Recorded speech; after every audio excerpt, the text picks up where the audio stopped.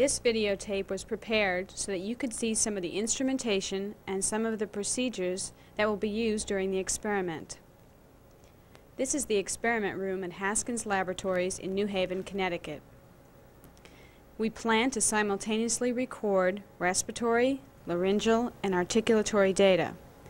There are staff members at Haskins who provide technical assistance and a physician who carries out the medical procedures.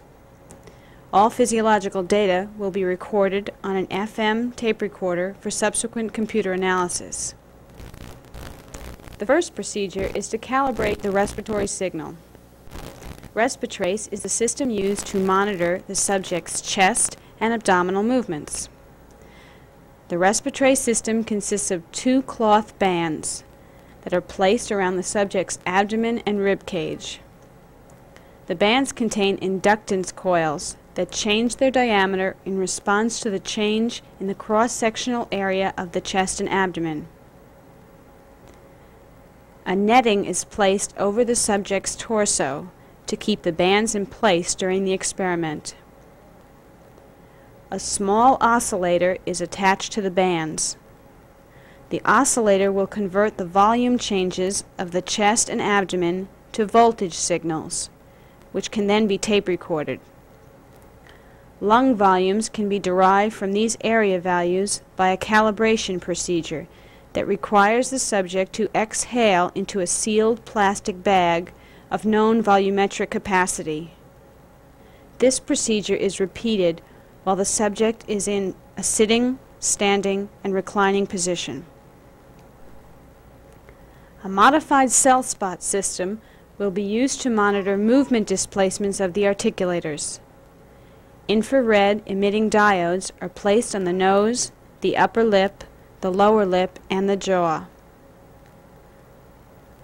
The diodes are then exposed to an optoelectronic tracking system, including a camera that can monitor vertical and horizontal changes in the positions of the articulators.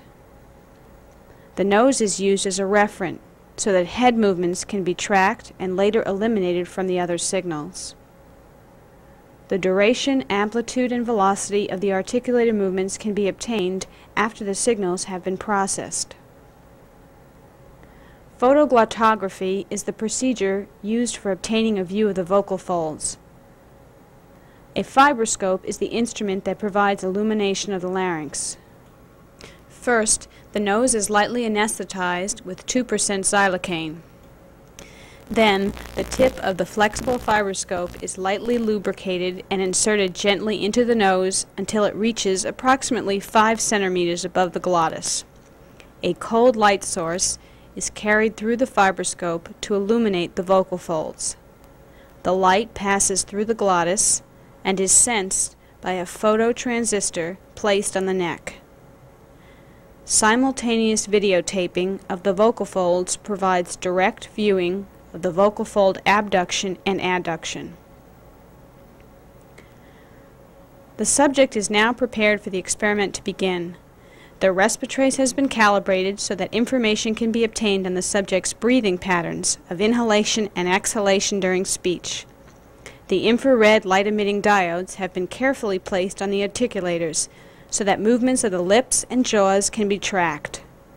Finally, the fiber optic endoscope has been inserted, providing information on laryngeal movements and giving a clear view of the opening and closing of the vocal folds.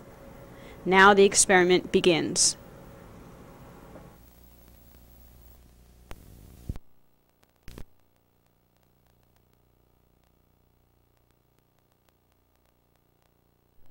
Massachusetts this week became the first state in the nation to guarantee universal access to health insurance. An estimated 600,000 people who currently are not insured by their employers would be insured in a phased-in process over the next 4 years. But some say it will ruin the state's economy. Society often laughs at the stutterer, but researchers are giving the problem serious attention. Dan Rutz reports on therapy for this distressing speech disorder. It's good.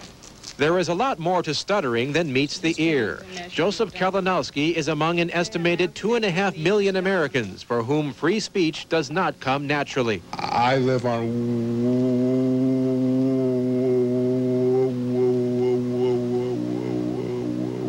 Coeur d'Alene. The problem is speech is a complicated behavior. It represents probably the most complicated motor skill that we do. It's much more complicated than playing the piano, for instance. From the Haskins laboratories in New Haven, Connecticut, speech pathologist Peter Alfonso is revealing the intricacies of plain talk. Robin Story, a University of Connecticut postgraduate student, designed specific experiments. Her subject for this one is also her doctoral colleague. Joe Kalinowski is not the first to take both a professional and personal interest in this affliction that affects people from every walk of life. Research shows stuttering is a physical disorder, not at all dependent on some nervous predisposition. There's always a process of blaming yourself, and now I guess it can be said from this type of research that it seems to be something more neurologically based, that you might not have as much control over it as you would hope. He see Pete again. He see Pete again. Not the message, but the messenger is important here. Through the flexible nose scope, the voice box is observed in action. Other probes monitor breathing, lip, and jaw motions. A cool light down the throat, visible in a darkened room, triggers a sensor attached to the neck to precisely calculate each opening and closing of the vocal folds, the very origin of the voice. No fewer than 80 muscles work together to make speech possible. Well, this gives us the opportunity to see at any one point in time what the entire motor system is doing. The graphs betray the stutterer, even during fluent speech, giving weight to the theory that stutterers always make speech differently than the so-called normal talkers. It means that they are never, quote, cured. That is, a stutterer is always a stutterer, but after an appropriate therapy program, for instance, he now has those behavioral skills that would allow him or her to speak in a more fluent fashion. This is where new theories on stuttering are developed and tested. Some of those ideas have moved beyond the lab to those struggling so hard to achieve